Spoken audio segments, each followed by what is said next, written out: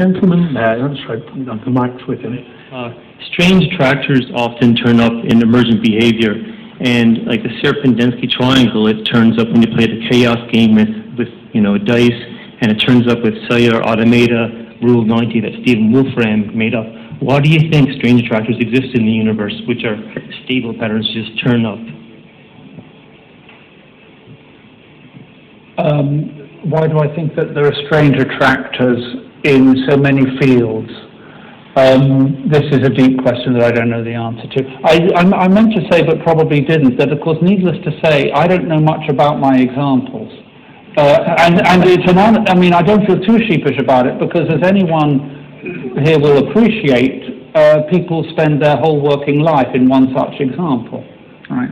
So I don't know, actually, a deep reason why strange attractors occur in many different fields of physics or science generally. Oh no! I've got housework to do. I'm trying to finish my laundry. I've got a few days of dishes. I got a problem with junk. There's junk here. There's junk in my drawer.